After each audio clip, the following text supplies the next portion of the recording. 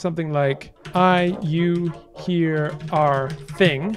And it's so tempting for me to say, well, I, you, here, are, thing, no. So paso facule sofa ye ke makalata. I want to make this into a suffix.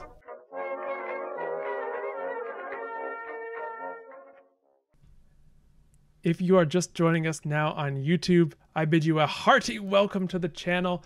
My name is Conlang. This is a channel all about language, linguistics, conlanging, language learning. Conlanging is the name of the game today, though, because we are about to continue our series, Conlang with me. If this is your first time seeing it, there's a whole playlist of previous work that we've done, so you can check that out. But for now, I think we should just dive in. Let's dive in. So we have this language. Woof, there we go.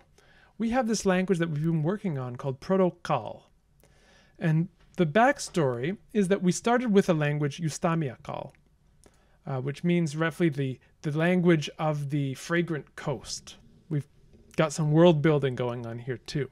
Not a lot, but we can do some more later.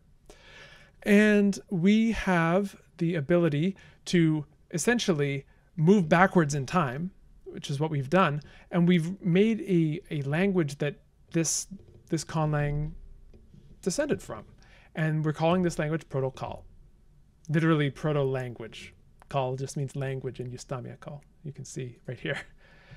Which derives from the protoform quale. So, basically, we took a text that we made in Justamija Qal, Hoska Papayawi, the raven and the swan, and we applied all of our sound changes back, and we got this proto-text, which turns out as Hwasakwa Papayawi.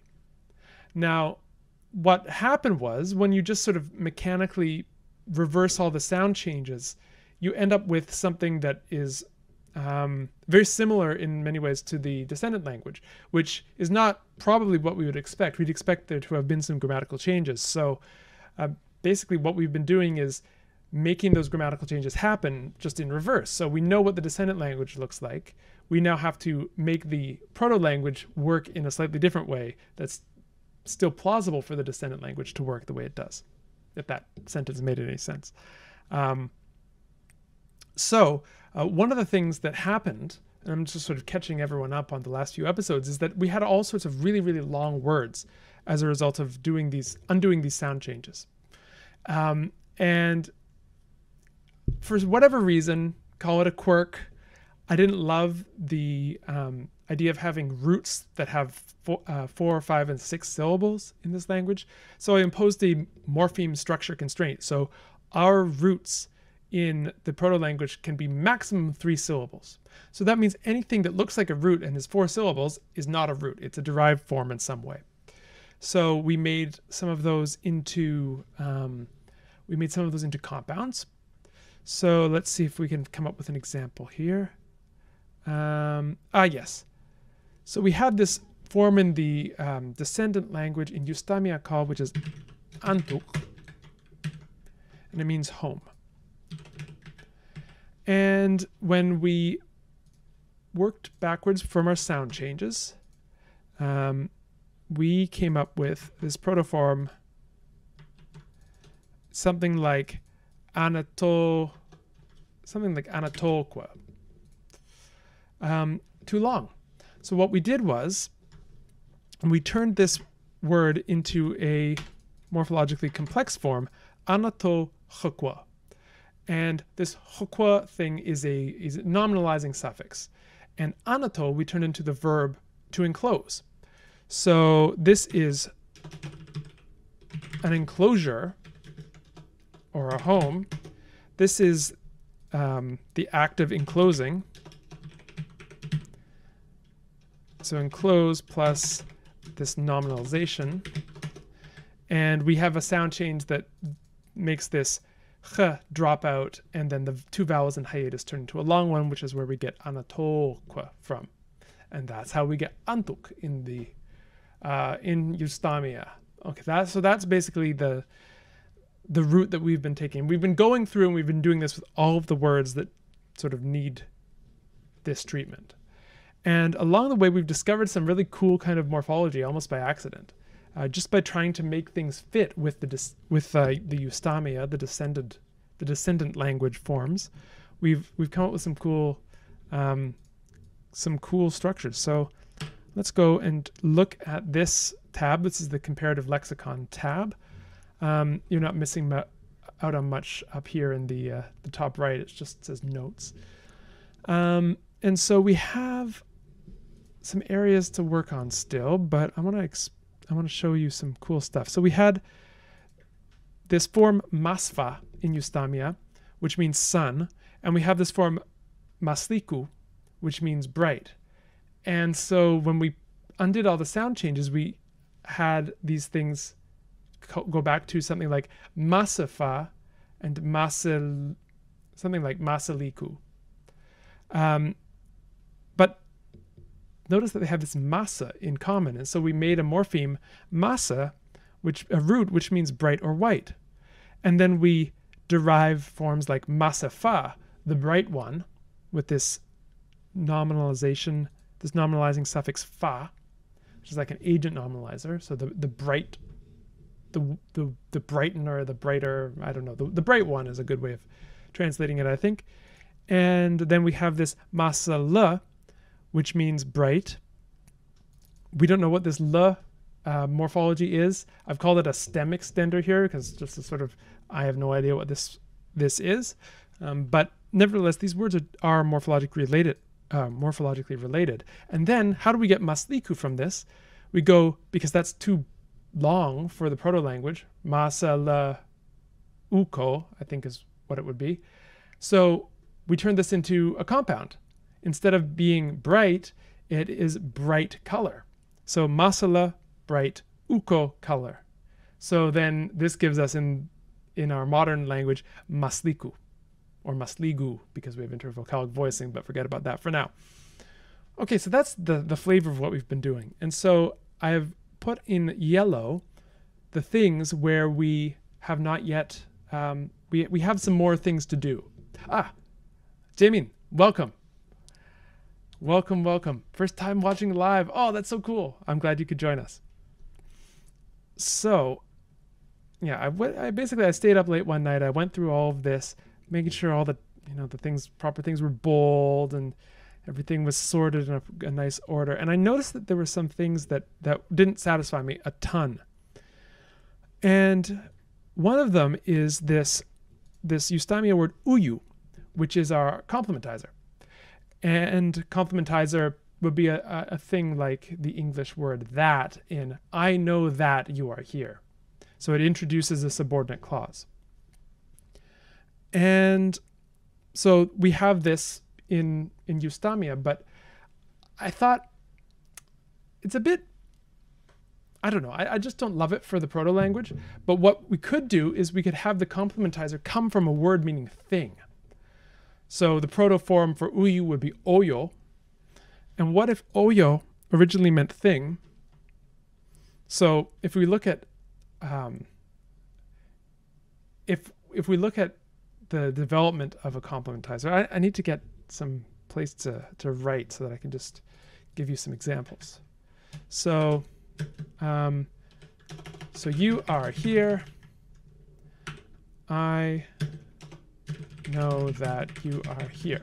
So remember that we have an SOV language. This is what we're dealing with, a subject, object, verb language. And so in a subject, object, verb language, we'd have something more like you here are, and you here are that I know. Or you might have I before that. Before this, so I, you, that, no. So when we think about it this way, how might we come up with these complementizers? What is the pathway of grammaticalization?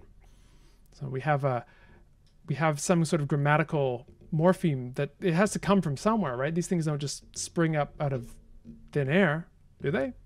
Well, a lot of people think no, and we have a lot of historical evidence that they come from lexical words. So more sort of robust and full-bodied words about things that you talk about in, like, you know, in the world, like a thing, or we can think of what would be a good example of this? We could think of I'm trying to think of an example that doesn't require a ton of backstory.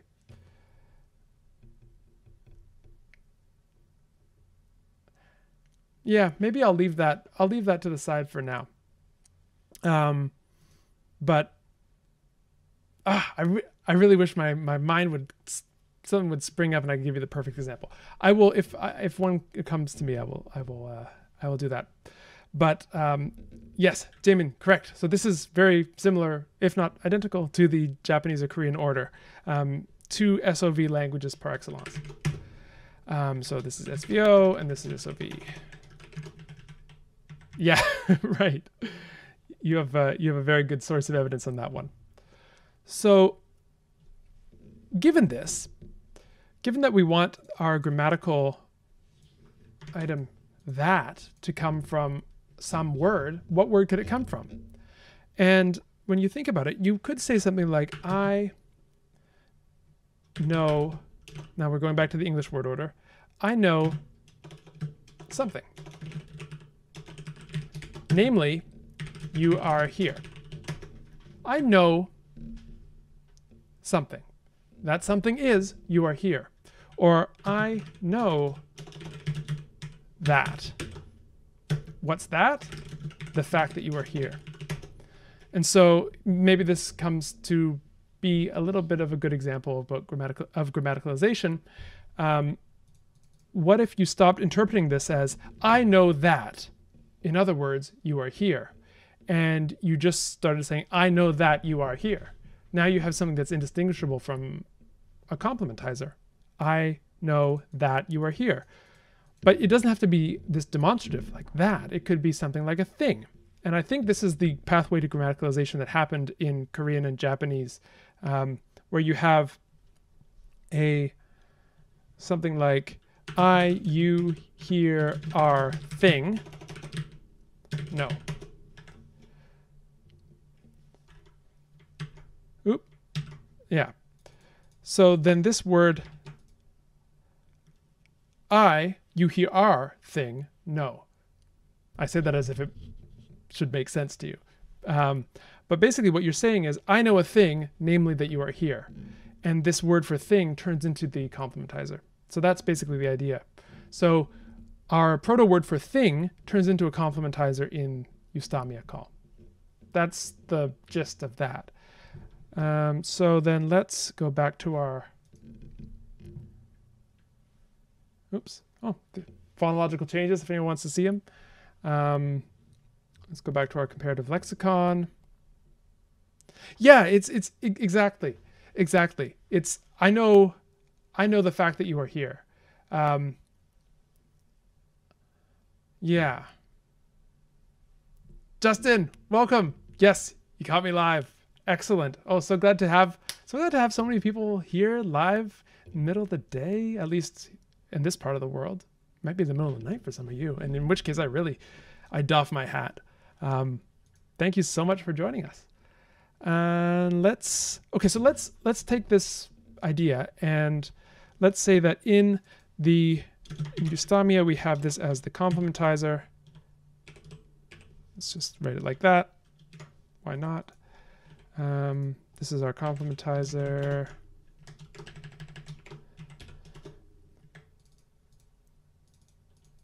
Put an L in there just to remind us. And then in the proto-language, this is a thing. So then we can remove this. Boom. I, you, here, are, thing, no. Yeah, exactly. That's exactly it. So if we have, let's go to our text and change this. So we need, I think we have it somewhere in the proto text. We need to find this oyo. Ah, here it is. Oops. So basically, and he learned that he was already good. Pasofakwale sofa ya oyo ta makala. So in this case, we're going to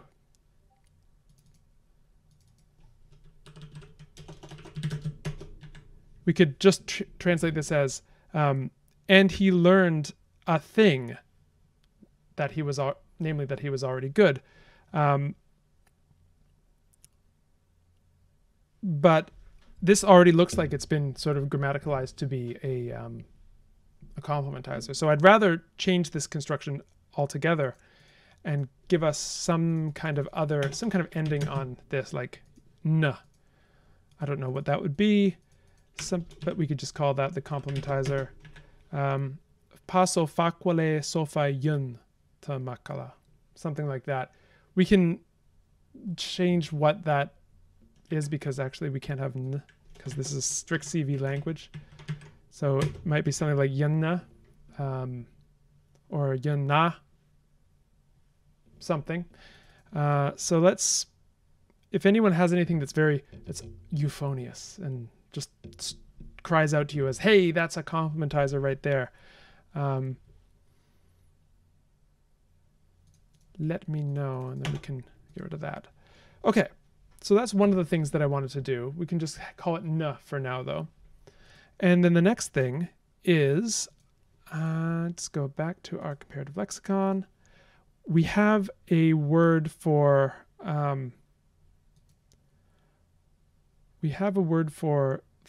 thing in Justamija, which is yagam.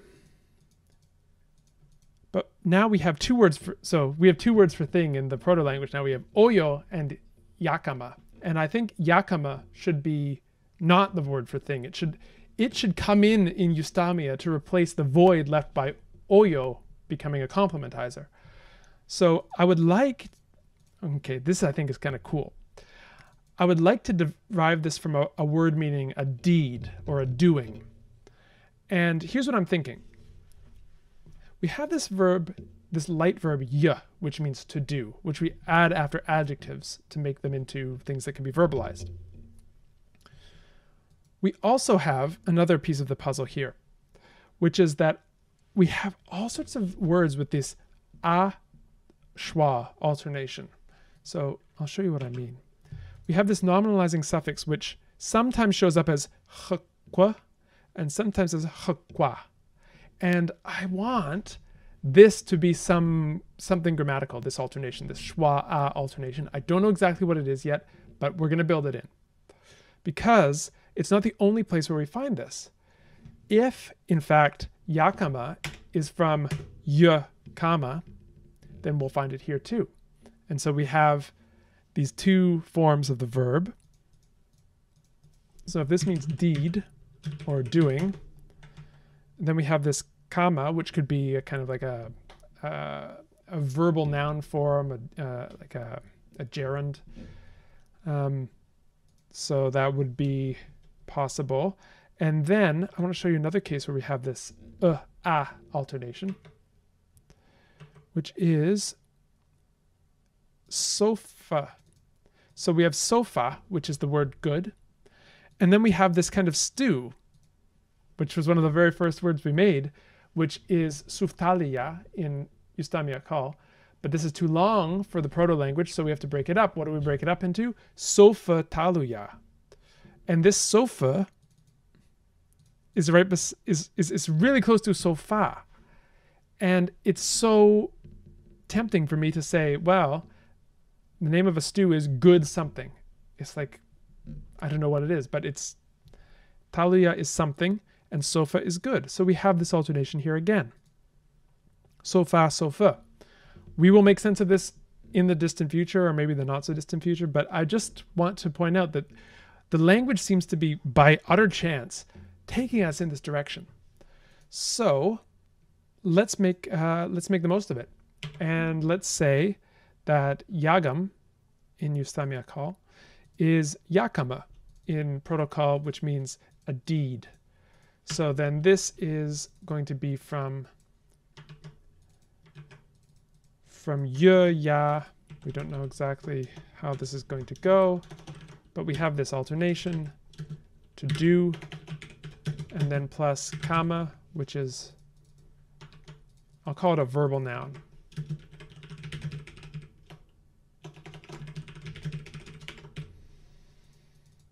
We have all sorts of nominalizing suffixes at the moment. We don't have a lot of order to them, but we'll get there. Maybe we don't have to have a huge amount of order. So yakama becomes yagam, which means thing. And so we have this nice semantic shift where oyo means thing in the proto-language, turns into a complementizer, and then the word for deed gets semantically bleached and turned into the word for thing. So yeah, cool. Okay, I am now going to catch up on some of the things that you have written. We have hu as a potential complementizer, and we have eke. So I think we should use both. So let's do that, and let's go back to our proto-text, and let's say, let's use both. Let's say hu is,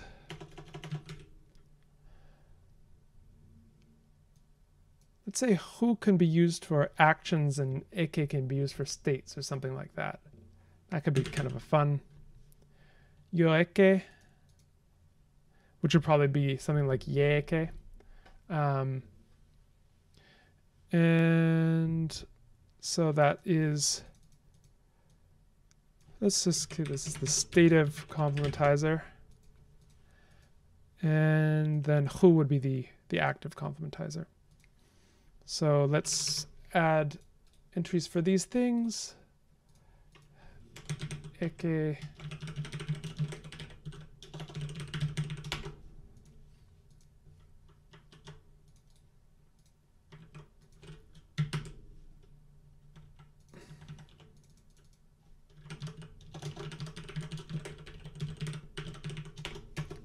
So because this sentence in the text is a state to be good, or already to be good, paso faquale sofa yoeke te makala. Oh, that's a good question. Is that meant to be a schwa?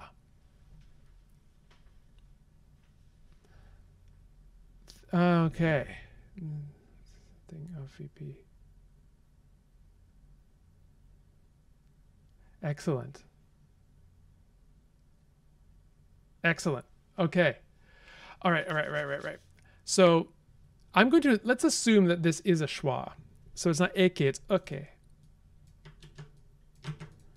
And go back over here.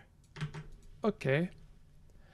And we don't yet have a future tense. That's the one thing. I've been using a kind of a verb to want for things like conditionals. Maybe we could use that for the future tense, or maybe we could just use have a past non-past system.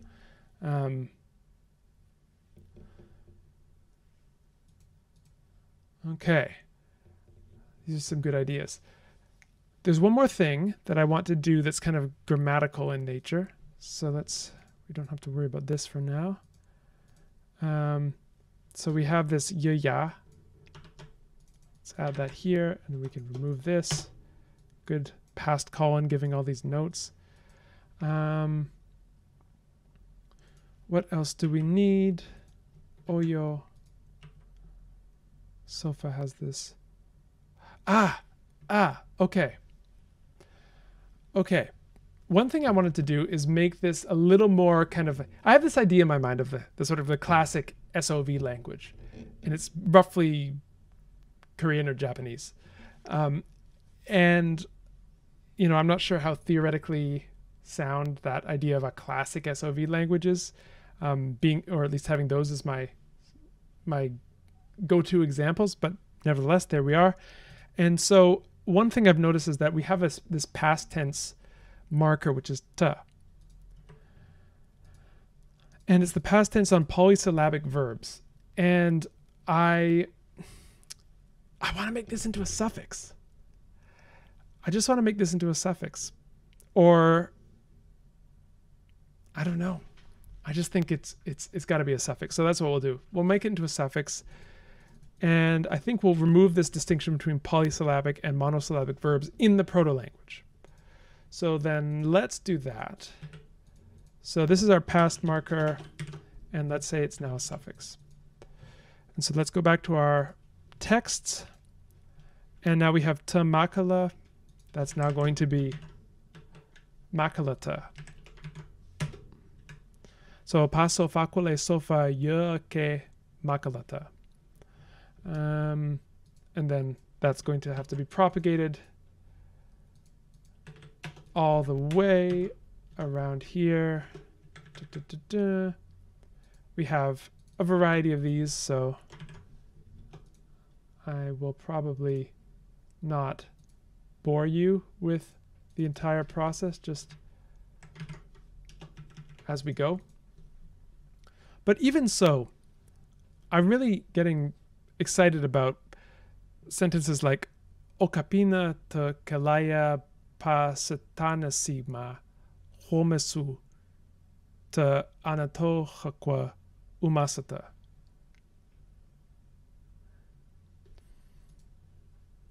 I don't know.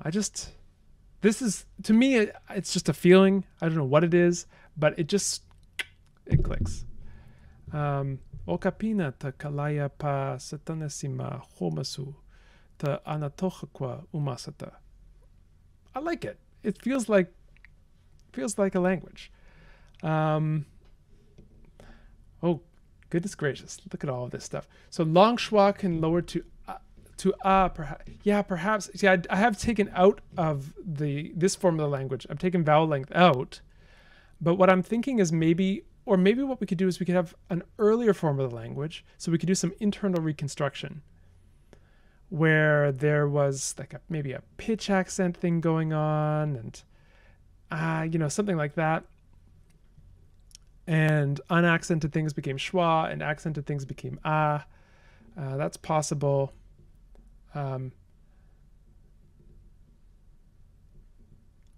Okay, and then yes, good point that will urgently and to a certain extent still does mean want. And then Jamin's saying yawant's becoming the future tense marker in somewhere along the line between the proto-language and the descendant language. Yeah, I like that idea. Where did yawant's, is that coming from somewhere, or is that a new invention? Do I have that? No. Okay, well let's write it in. Let's just put it here. Call this future.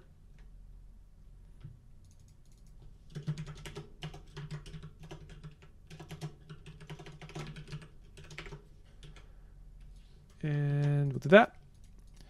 And okay, so good. I think,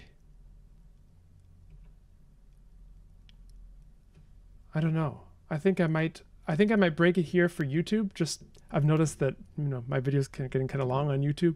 So I'm going to break it here for YouTube. I'm going to do a quick segment outro. So thank you for those of us on YouTube joining us. We have had a good time today. We've done some linguistic archaeology, and we've been messing around in the proto-language. So if you like this kind of thing, stay tuned because there's plenty more to come. The usual stuff, like, subscribe, ding dong, click the bell, all that good jazz. And we'll see you next time.